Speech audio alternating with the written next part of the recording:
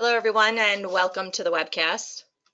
My name is Christine Dursey Davis. I'm the Executive Director of the Ohio chapter of the American Planning Association and Chair of the APA New Urbanism Division, and I am your webcast moderator. Today is Friday, August 3rd, and we will be hearing the presentation, Creating and Telling Your Sustainability Story Through Data and Engagement. For technical help during today's webcast, type your questions in the chat box found in the webcast toolbar to the right of your screen, or you can call that 1-800 number shown. For your content questions related to the presentation, again, type those in the questions box located to the right of your screen, and we will answer those at the end of the presentation during the Q&A. On your screen is a list of the sponsoring chapters and divisions for 2018. Thanks to all the participating sponsors for making these webcasts possible and free to their members. If you're looking down the list and you don't see your chapter or division listed, we just ask that you reach out to them and suggest that they join us. Today's webcast in particular is sponsored by the Northern New England chapter of APA, and you can learn more about what they're up to at nnecapa.org.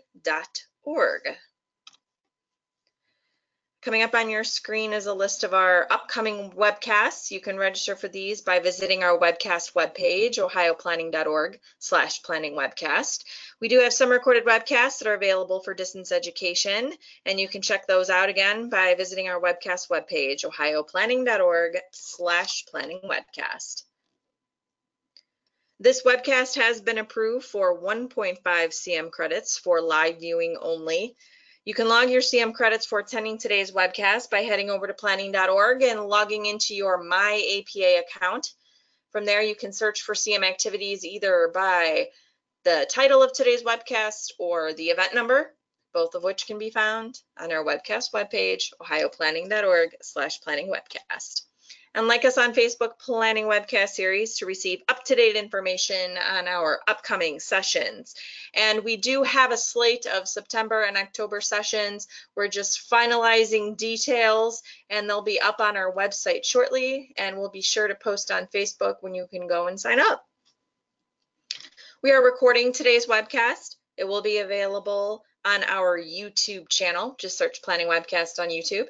We'll also have a PDF available at the end of the session, and that will be ready for download at ohioplanning.org/planningwebcast. Okay, with that, I am going to turn it over to today's speakers, Kim Lundgren and Sarah Merchant. Kim, I am turning the controls over to you. Great, thank you. And I've unmuted, so I want to make sure that you can hear me okay. We can hear you. Okay, and the slides are showing? They are.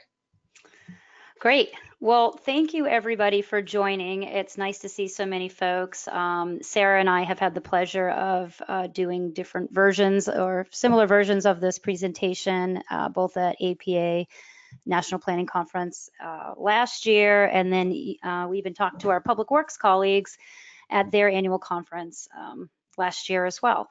So we're really thrilled to do it in a webinar form for you all today. And we're going to talk about creating and telling your sustainability story through data and engagement. I'm going to start with a bit of an overview for folks, just kind of where we're at, trends in local government, why storytelling is important, and then talk a little bit about how you can turn your data into a story. And then Sarah's going to dive into Nashua, New Hampshire's specific example doing this. And then we should have plenty of time for questions and answers. So I will get us started with trends in local government. So for those that don't know me, I actually started working in local government back in 2001. I was only 15, of course, when I did that, right? But a lot has changed since then. You know, everything from looking at the impacts of climate change to dealing with challenges like cybersecurity, and then of course trying to keep up with the latest social media platform. You know, the number and types of our responsibilities and the challenges we're addressing, it just continues to grow significantly. And in true local government fashion, our budgets are either staying steady or going down. We have fewer people. We're all wearing multiple hats. So there's a lot of challenges. We try to address all these things, and we're constantly evolving and trying to be better at what we're doing. We're trying to be more transparent and holding ourselves accountable to our constituents. We're working hard to ensure more equitable engagement and leverage technology, but it's hard. We're trying to make these changes, but it's also really important that our constituents are understanding all that we're doing and understanding why we're doing it, because there's a role for them on this pathway to a more sustainable future. And I think there's a lot of opportunity for us to enhance how we're engaging people in that. And so starting with transparency,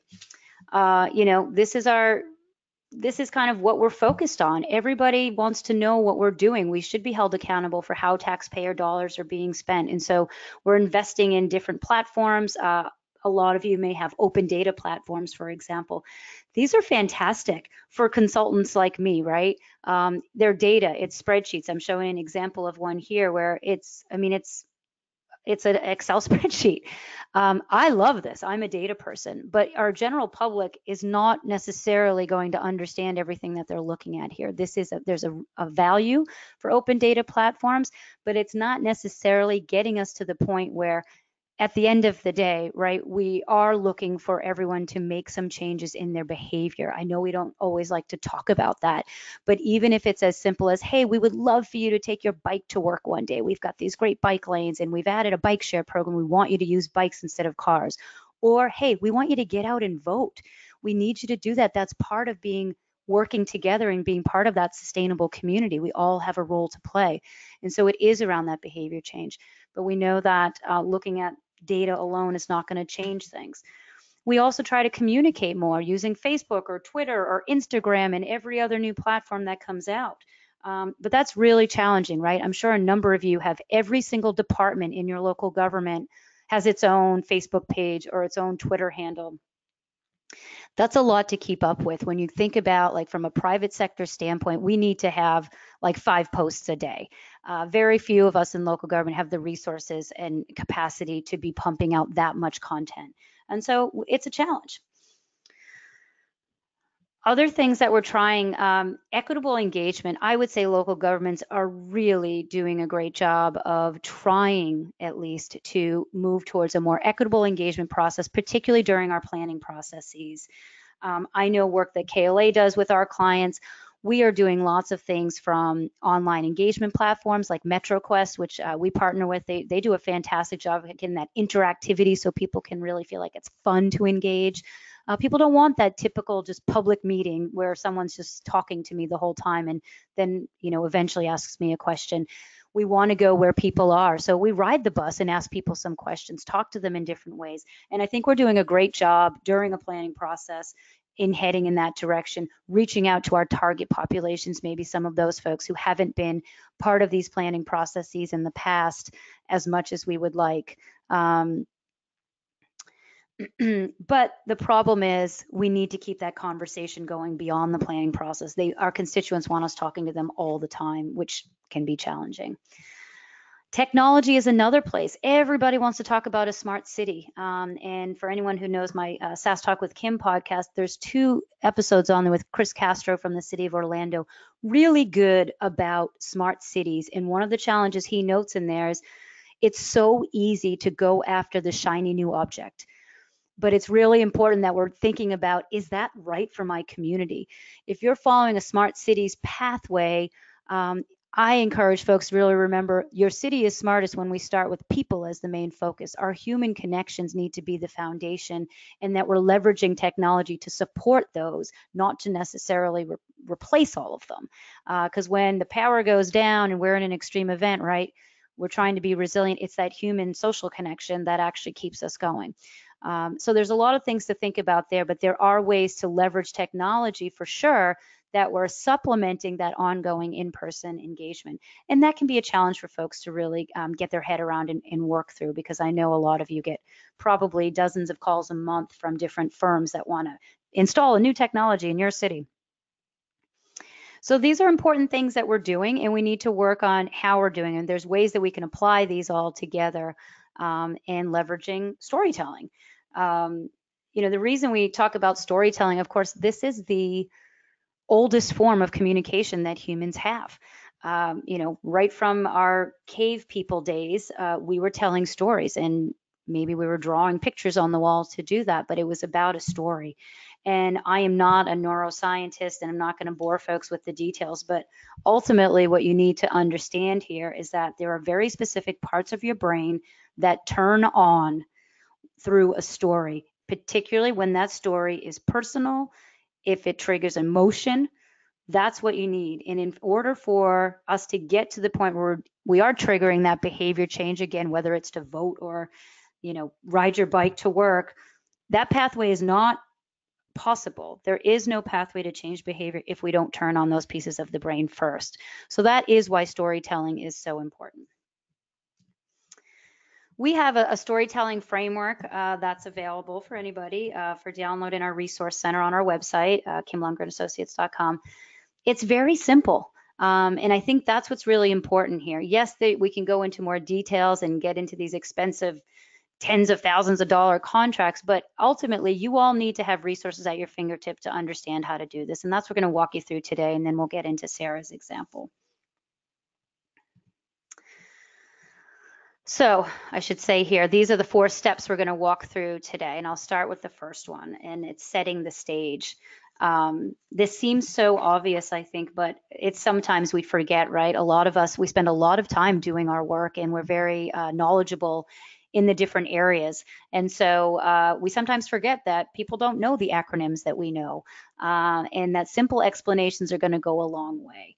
The reality is that not everybody has our educational background. We want to speak to the entire population, the general population. So we do need to keep things at a 6th grade level. So simple explanations and avoiding any technical jargon are really important. One of the examples I have up here, I do a lot of work in the greenhouse gas and energy space.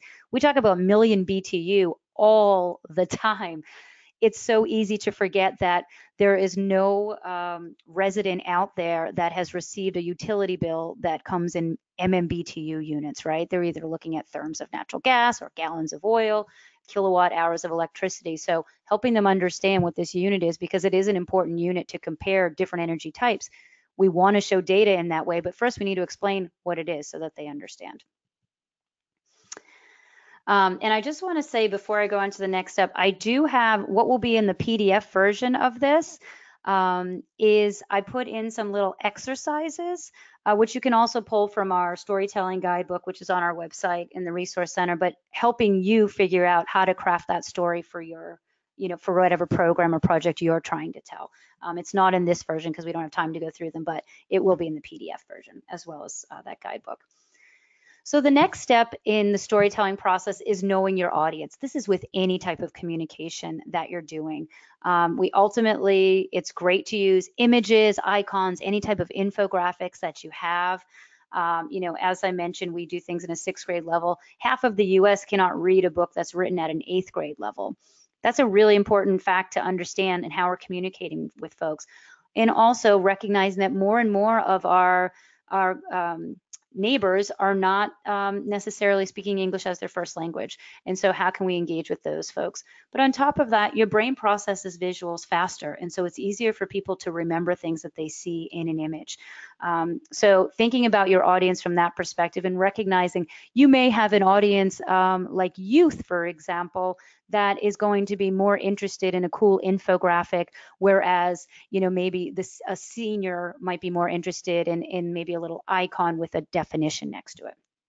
So it's important to understand what your audience cares about. This is an example of knowing your audience. This actually comes from some of Sarah's data where looking at the types of Energy Star buildings in the community. And this is a bubble graph. And, rather than just listing it out in pie charts saying, okay, so we've got retail stores and you can see medical and et cetera here. But the idea that it's pretty interesting to know, like, wow, it's our retail stores that are doing the most with Energy Star. Who would have guessed that?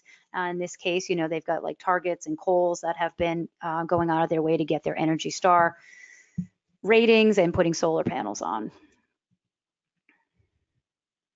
Providing context is another really important piece, right? So we can talk about all these great things that we're doing, and say, oh, well, we've got Nashua has, I think it's 18 green buildings. Well, awesome. Yes, I don't know. Is that good? We can't expect that our constituents understand or are aware of the basics of, is that a good number? I don't even know. So the idea is, can we go beyond giving a single point of data? Can we at least, if we don't have other communities' information, do we at least have multiple years of data for ourselves so we can at least show if we're improving or not? What we like to talk about is getting folks to, oh, my screen seems to have frozen a bit here. There we go. Getting folks to understand kind of, we've got this scale of 4. So if you're providing data with no context or comparison, like we have in the example here, our recycling rate is 42%. I mean, it's okay. It's better than nothing. But it's definitely better we get to that good place if we can show a change over time, kind of a self-comparison. It's great if we can also add to that the context. So a comparison with US averages or your state averages or just some other communities that you associate with or are similar size or location.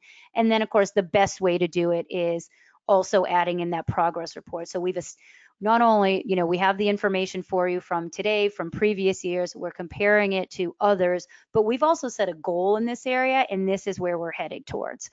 That is your ideal state, for people to really make that sense. And that's where people can get excited about it and be like, wow, we're almost there. What can I do to be a part of it? When we start turning on those pieces of the brain through the storytelling, that's when they get excited to be a part of the action, which is exactly the next step in the storytelling process.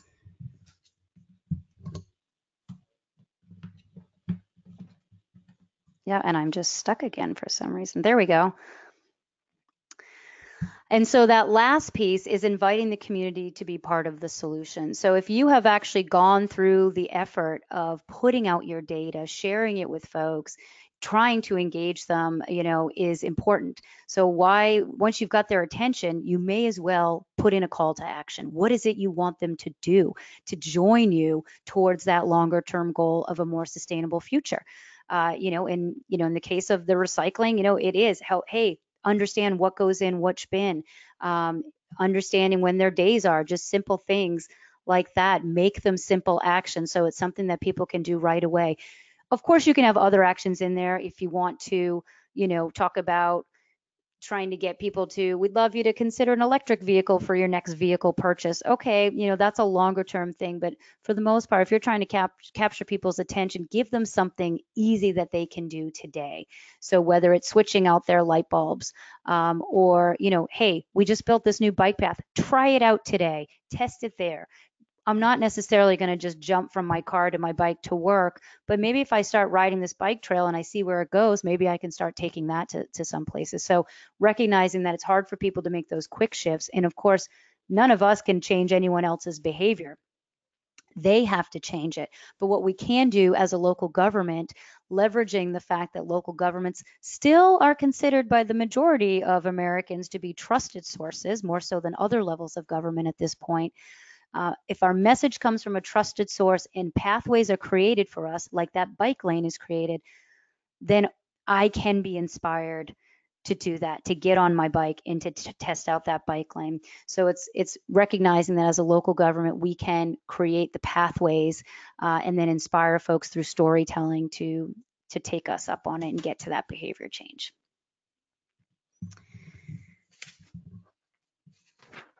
So that is our overview of the storytelling framework. I know we're taking questions at the end, so if you have them, you can jot them down. I'm now going to turn it over to Sarah to talk a little bit about Nashua's experience kind of going through this process.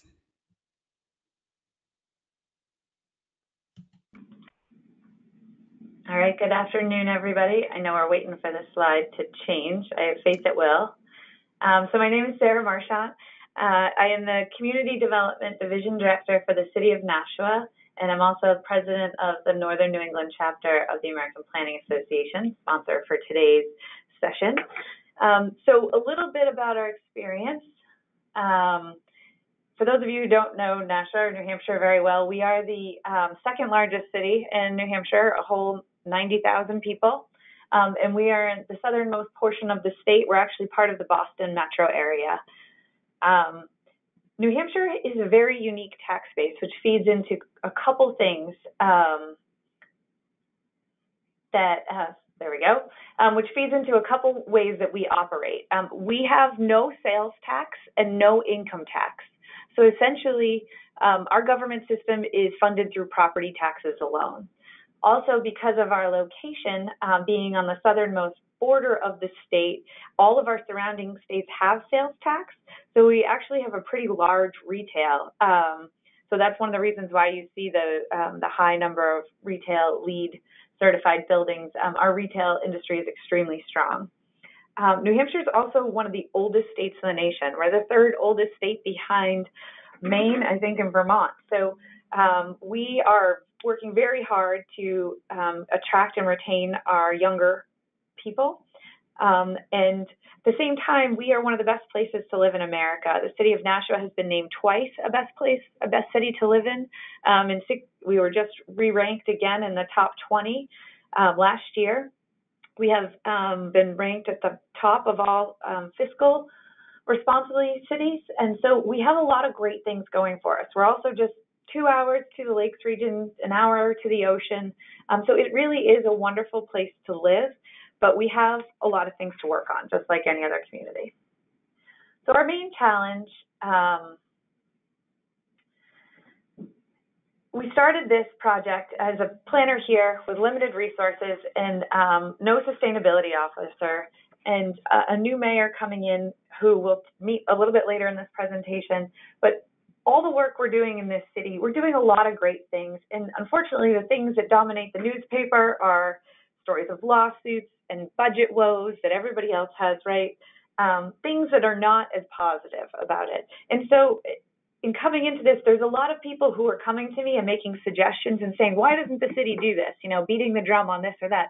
And I was surprised by how many of them we actually are doing something about, but we don't have a good way to get our information out there, and we don't have a good way to use data to explain our information, which I think is the really critical piece, because as Kim has been talking about, the story has its value. That's what has staying power, and that's what makes somebody tell their neighbor or their friend who they're having dinner with tonight about something good, and helps to really spread the word. So Nashua is doing many great things. One of them is investing in renewable energy. In the past couple of years, we've actually bought a second hydroelectric dam. And so we own 2 hydroelectric facilities in the city. They're both run of river. And we generate enough green electricity every year to power, on average, 365 houses, or to cover half all of the city's electrical usage. You know, that's a really good story. We have the highest energy rates in the nation in New Hampshire and New England. And so, you know, we have all these businesses who are talking to us about what are you doing to help us reduce energy costs. And this is actually something we can use as an economic development tool as well, because we can be our own kind of third-party supplier. So there's a lot of things we're doing, but again, getting the word out. How do we tell our story so that the community really knows better? And through this process, we started doing that. Improving water quality as well. I started a process of a riverfront downtown redevelopment plan a couple of years ago, and the first thing I heard from the community was, well, why would we invest in our riverfront? We don't want people down there. The river's polluted. Well, the river was polluted 30 years ago, 40 years ago, but incredible investments have been made, and you can eat the fish now. And people were like, no, you can't, definitely not. But you can. And so through this website, through telling our story, through Kim helping us to kind of pull our data and telling it in a way that is a story, we've been able to really change that conversation, and therefore getting people to want to invest in our new riverfront plan and saying, hey, why aren't we capitalizing on our riverfront? You've really seen the change in that. One of the examples here is in just a couple of years, the city has reduced sewer discharge into the Nashua Merrimack River by almost 90%. I mean, that's a massive amount of sewer overflow that's no longer going into our water bodies, into our two main rivers, and has really made a huge positive effect through an investment that the taxpayers made through millions of dollars. We can change that, Kim. So we've also been protecting our natural resources. The city has, talking to taxpayers about the positive benefits of the money that they're spending and that they've approved. The city has over 1,200 acres of conserved lands, and miles of trails were recently added.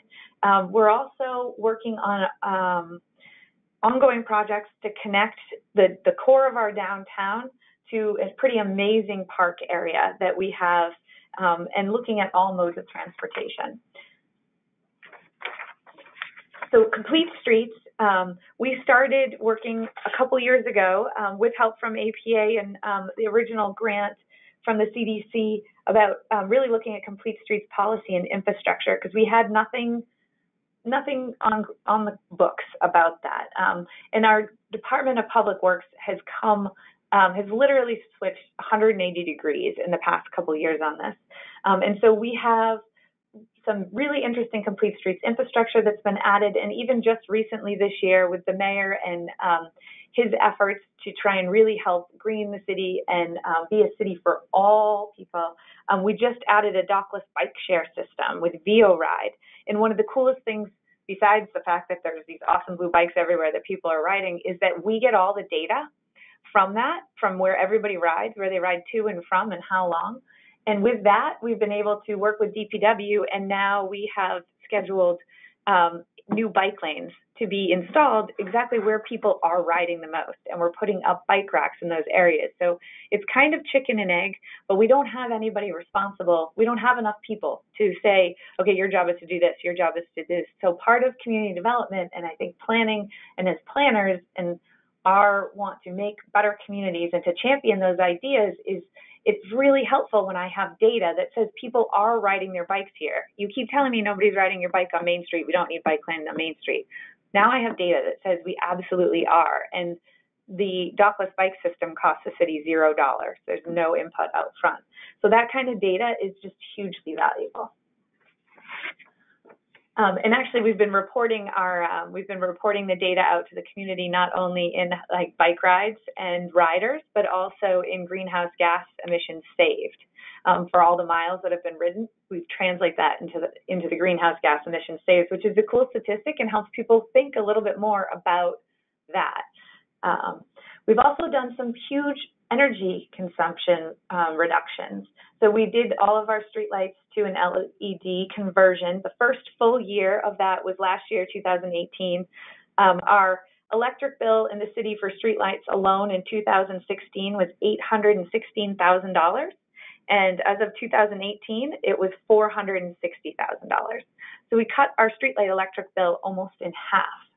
So we can tell that story, but here comes our call to action, right? So we have, as of this spring, we started a Solarize Plus campaign where the city, again, a no-cost option, did an RFP, and we vetted both a solar installer and a professionals at winterization and reducing energy usage in your home.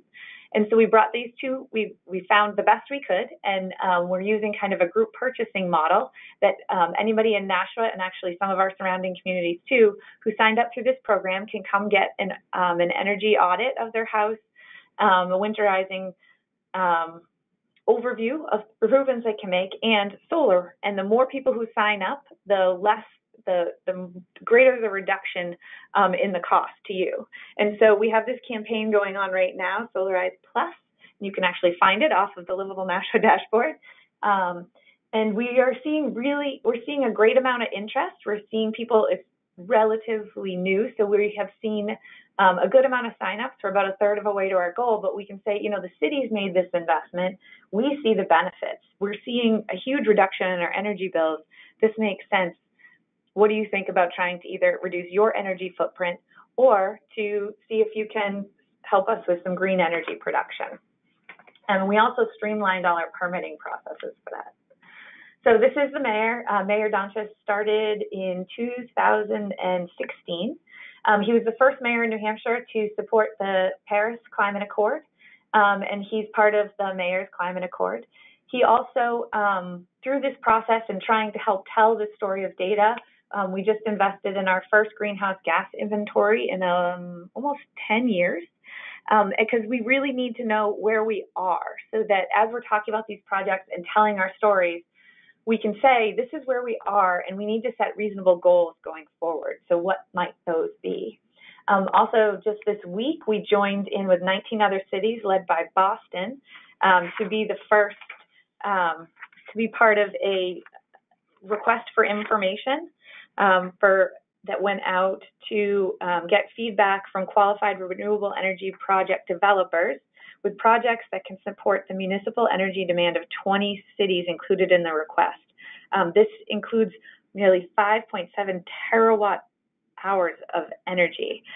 So this should be a really interesting project too, that we can see if we can really find other ways to offset our energy with green energy that again costs the city no dollars, because I know we're all strapped for cash. And by partnering with Boston or with other cities who do have more staff than us and more resources, we're not putting it all on us. Next slide. So our goals in doing this Livable Nashua dashboard really were first to educate people about what we are doing. We heard so many stories about, well, why aren't you doing this? And the school's renovating, why doesn't it do this energy? Why doesn't it reduce its energy footprint? And our school system does that automatically. They do a great job of that. And through this dashboard, we can show the savings that have been achieved by each renovation and by making that a priority. But we haven't been good about communicating it. So we can also then look to set goals for our future. And we want to document this all based on real data. There's a lot of great speculation. There's a lot of people who say, well, I know that this is what's happening in the community, or this is what I see. But backing that up with real data makes a huge difference. And then aligning the city program to support those goals. The mayor created a new energy and environment committee, and they are solely working forward on helping to define some goals, but also to advocate for that city programming to support those. And then maintain engagement. The people who show up and who want to do something and participate and be part of this, we want to give them something to do. So our Solarize campaign is being run by amazing volunteers who are literally going door to door and knocking and talking to people about this program. And so we found them through this Livable Nashua dashboard and for kind of putting out calls through Facebook and other things. And it's really amazing as we've embarked on this process, how many people who have interest and are actually willing to step up and take the time to volunteer have popped up, people who haven't been engaged with us before. So speaking of the Energy and Environment Committee, this was a committee created in 2016-17 that really got going, and they just created their first set of recommendations that were presented to the Board of Aldermen, and they haven't been officially adopted by the city yet, but they are in the process they're under discussion, and they set some pretty big goals for the city. They don't necessarily, as I said, have the power to align city budget with them, but they have a good, strong voice, and they will stand up and advocate for things, and they're being really supported because it is a pretty grassroots effort. So we really wanted to focus on a couple different ways, things the city can do, like reducing its own municipal vehicle emissions, but also looking at things that we can encourage the public to do too. So how did we create our Livable Nashua dashboard? I am not going to lie, I'm a busy person. I'm sure all of you are too. And I really wanted to do this, but I didn't want to make this a massive project that would end up butting heads with my other division directors or asking too much at once from anybody. First embarking on this idea, it was a cell that took a little bit of work, and I wanted to get some early wins, low-hanging fruit. So we started with focus areas that I knew the data was readily available and that we could get. So we looked at the built environment. We looked at what data the finance division was already collecting and tracking. And we looked at things that were within community development that I had data on and could produce. And we took this data. Kim gave us these awesome spreadsheets. Pretty simple spreadsheets. You fill this in, and then a little worksheet. And when we put this data together and filled out the worksheet, it isn't in my nature to be super creative or to understand how I get a spreadsheet of data into a great story for the community. But with working with KLA, their ability to ask good questions and to kind of flush out what these different statistics mean and how we could be talking to the community about them, we were really able to create some great stories that have been used pretty widely at this point into the community.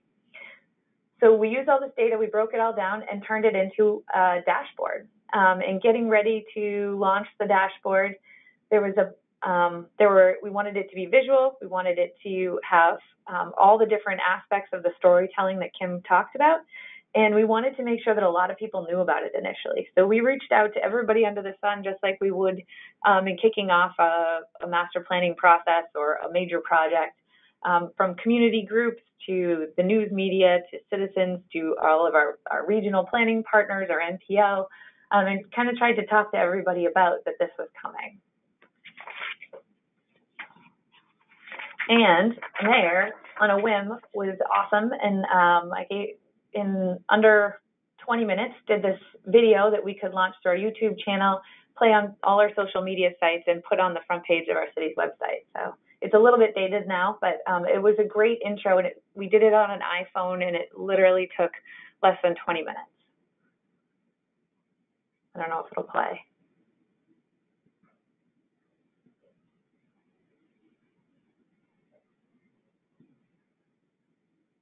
I'm not sure if the audio is going to go through, but let me know if you guys can hear it.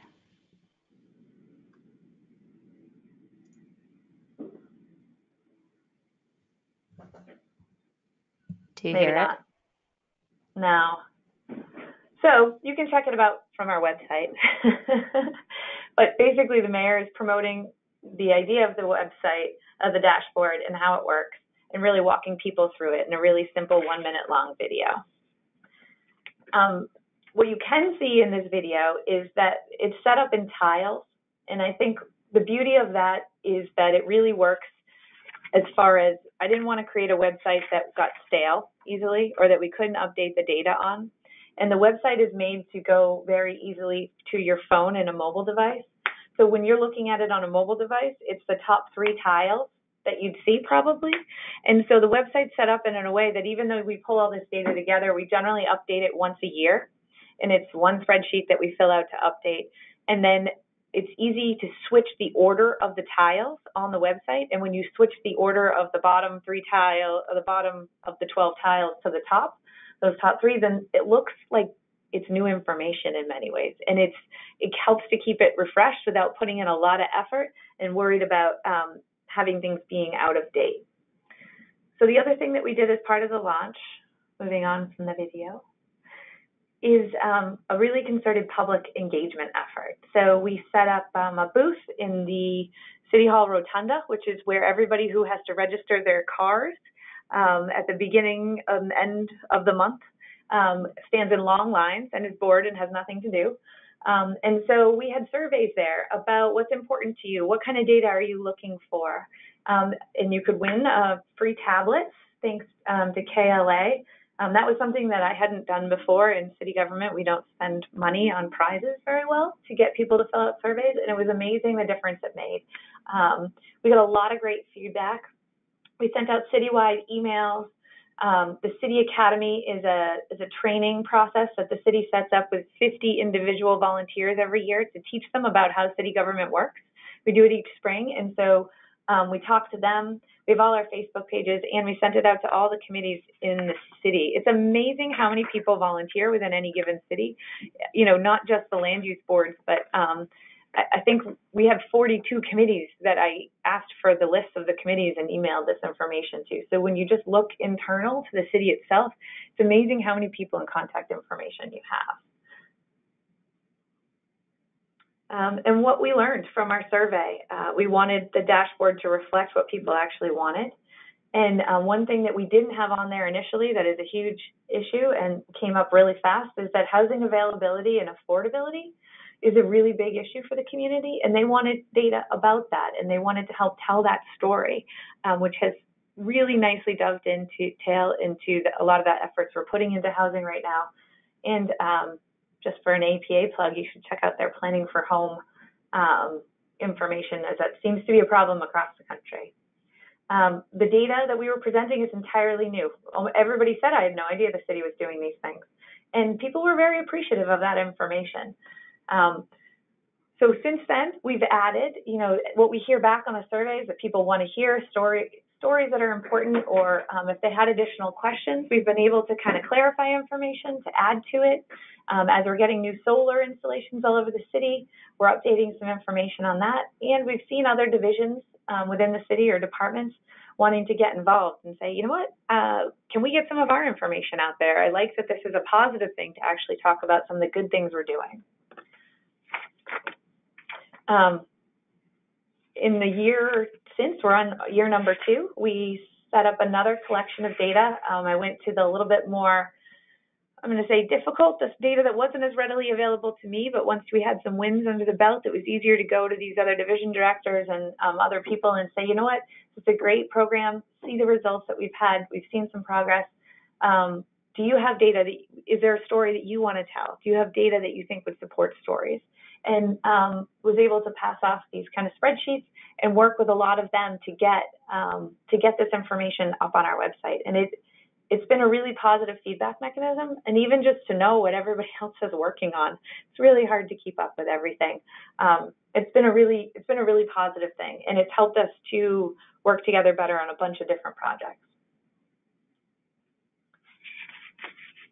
So as I talked about earlier, keeping the website fresh, we every time we're adding a new tab or a new box on the website, we do a new media push. We have some great community news articles that are coming out. We have regular social media posts that back up kind of one of the tiles or one of the themes each month.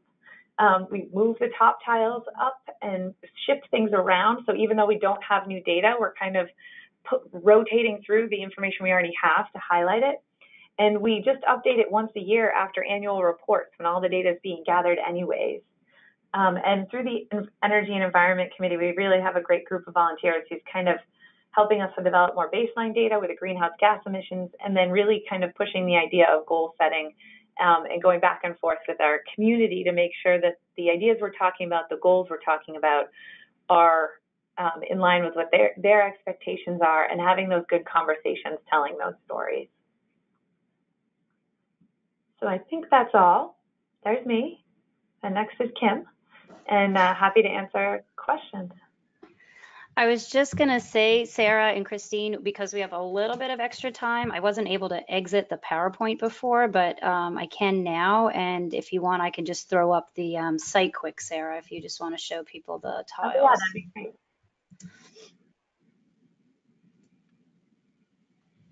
Let me know when you see it. I see it. So this is our main page, and you'll see here as you scroll down, and if it's on your phone, it's a little bit easier to see, but we have all local news stories just kind of automatically feed into it, so I don't have to do it because I don't have time. So we have a lot of local news that's just kind of feeding in and also making it look updated without us necessarily having to do a lot of things. And we have specific articles about about some recent news stories in Nashua that we can highlight without the rotating basis. So we have divided our dashboard up into initiatives, but also just the categories. You can click on, you can do it through this bar at the top, or click on any of the tiles. And so I don't know if there's one you really want to click on, but this is Public Health, one of our partners that came on a little bit later.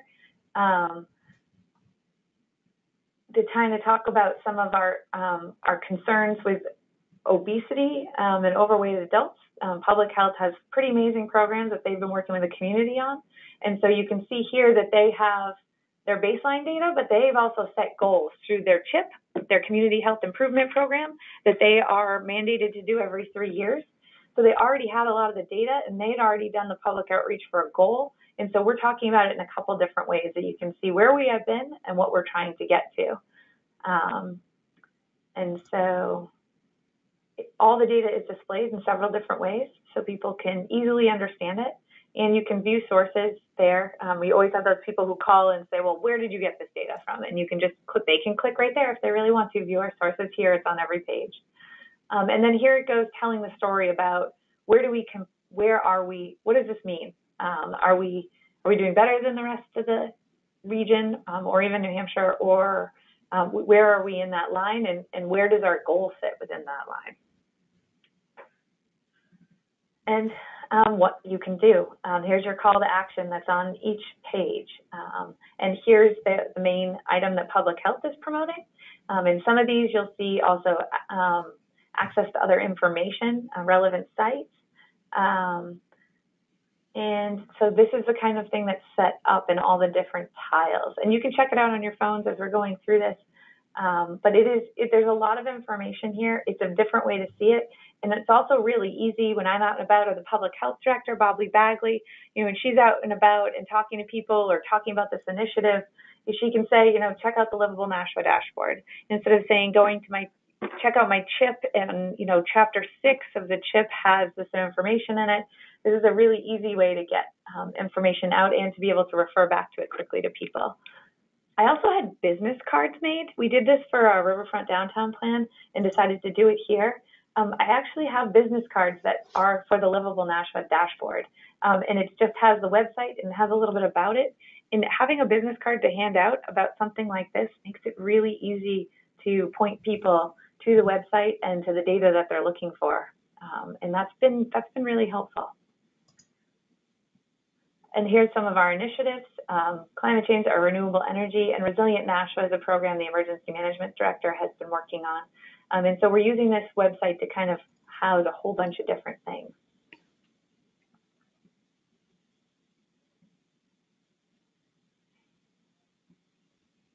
So I'm looking to help us define some goals here as well. We talked about hydro. We do a ton of methane collection. And this is another one that people said, why don't we do anything with that landfill? Well, we are, but people just don't really know about it. Yeah, and I would say that's often the case, right? A lot of the public works stuff, especially, they're just doing this stuff. It's best practices, and public works struggles just as much, if not sometimes more, I think, than the planners in trying to get out the good stories that they're engaged with. So that was a great partnership that Sarah was able to connect with public works on this.